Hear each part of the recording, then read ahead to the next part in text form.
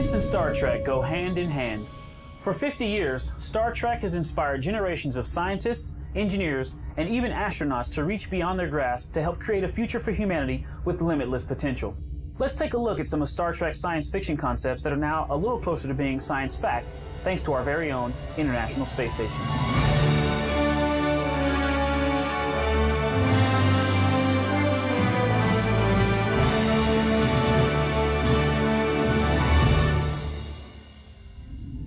Warp drives, phasers, and transporters might be what you picture when you think of Star Trek.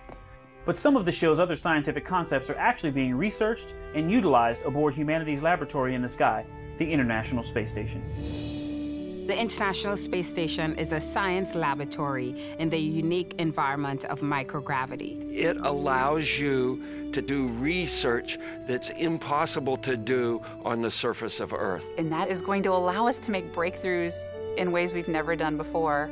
So we can live better and create new technologies that we can bring back here on Earth. And the money spent out there in space is investing in our future right here on Earth.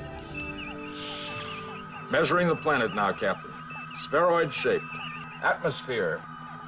Oxygen, nitrogen. Earth.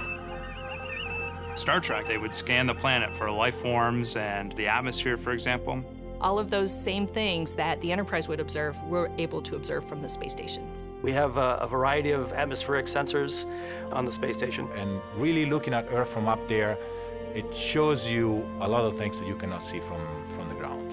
We're learning more about the Earth, about how clouds form, about the winds and how those create hurricanes. How our planet behaves. We can understand the potential implications of climate change. Looking at the atmosphere for signs of life. Population change. Human impact on Earth. And this is what space gives you, a perspective that you cannot have here on Earth. So we're moving to the point where, yes, you can say, you know, scan this planet. It's a little fancier on the Enterprise, but the fundamentals are the same. We've got 14 science labs aboard this ship. The finest equipment and computers in the galaxy. Much like the Enterprise, the International Space Station is home to a state-of-the-art laboratory. The space station is a unique place for doing biomedical research. Also, working in a weightless environment allows researchers to take gravity out of the equation. It opens up new research areas to scientists who have never studied this kind of phenomenon. So we can get insights into those processes that we can't get back here on Earth. There's amazing things that are being discovered. It allows for the development of new medicines, new treatments for various diseases. And really improving the quality of our lives here on Earth. Gentlemen, there is one thing which requires the immediate attention of all of us. Specifically, our future.